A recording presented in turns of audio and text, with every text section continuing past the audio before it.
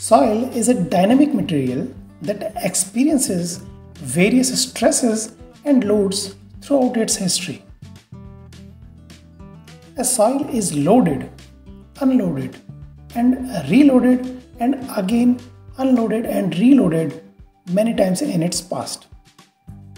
The pressure experienced by the soil particles due to load acting on soil is called effective stress. The maximum effective stress that a soil has ever experienced in its history is called preconsolidation stress, and the soil is called preconsolidated.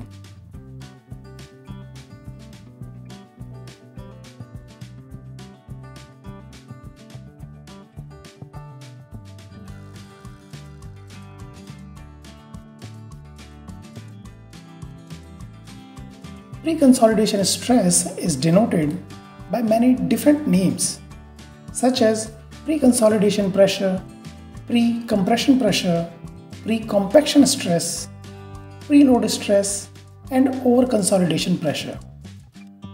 Preconsolidation in a soil deposit may be the result of both natural and human activities such as deposition, erosion, surface drying, construction, or mining activities.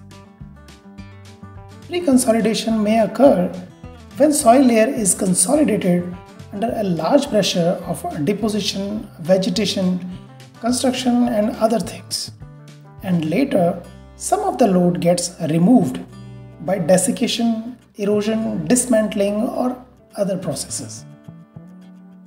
Determination of the value, the magnitude of preconsolidation stress, is crucial for geotechnical engineers, as only after its value is known we can estimate whether the soil will behave as normally consolidated soil or over-consolidated soil. And knowing this is particularly important for finding the expected settlement of foundations and embankments. Preconsolidation stress cannot be measured directly, but can be estimated using a number of different strategies and several empirical procedures that have been proposed. The most popular is the one suggested by A. Casagrande. The Casagrande method is a graphical technique to estimate the preconsolidation stress from the void ratio and log of effective stress curve obtained from the consolidation test. We have discussed this test in our previous video. For the test, we collect a soil specimen from a natural soil deposit. First, we remove the overlying unwanted material from the soil layer. This may cause an expansion of the soil due to a reduction in its overburden pressure. Then, we take out our soil sample and place it in the consolidometer. We load the sample with different weights and keep a record of change in the height of soil sample. Afterward, we unload the sample and continue to record its expansion. With the obtained data, we plot a graph between the void ratio and effective stress.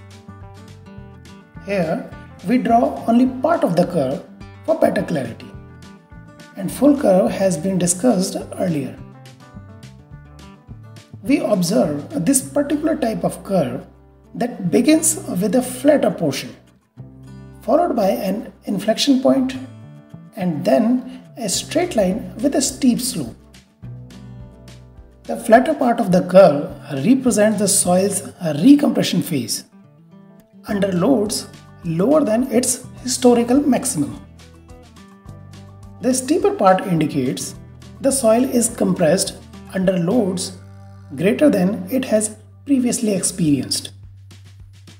In the flatter part, the soil is in over-consolidated state or pre-consolidated state.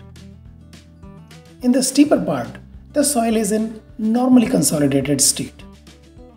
When the soil changes from over-consolidated to normally consolidated state, the curve exhibits a transitional range that appears as a distinct knee or inflection point.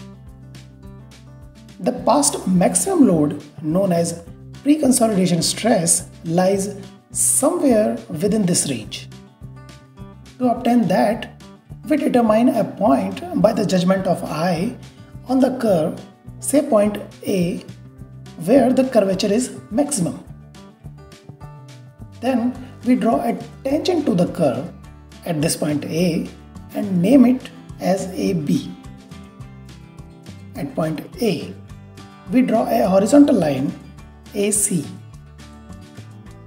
This way we obtain an angle between these two lines. Now we bisect this angle by drawing an angle bisector AD. After that, we trace back the straight line portion of the curve so that it intersects the bisector AD at point P.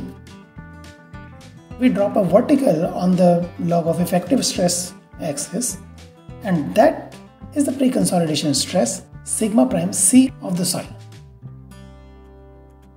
There are of course some limitations of this Casagrande method of obtaining the preconsolidation stress.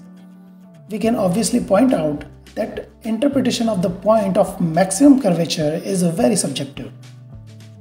Also, the accuracy of determining preconsolidation stress with this method is highly influenced by the accuracy of consolidation test data received.